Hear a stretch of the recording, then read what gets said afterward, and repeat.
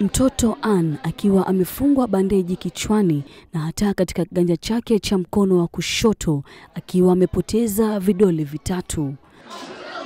Hapa katika wodi ya hospitali ya Kerugoya akiwa na mamake akiuguza majeraha.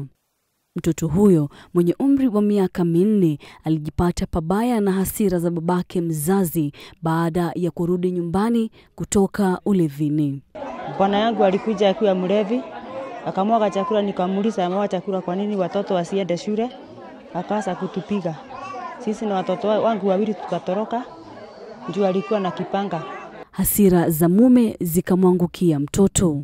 Huyo mmoja mdogo akashindwa na kutoroka, akamkata na kisu kwa kichwa na kipanga. Vipanga mbili vya kichwa na akamkata vidole tatu. Jambo lililowaghadhabisha wenyeji wa eneo hili la Kagio.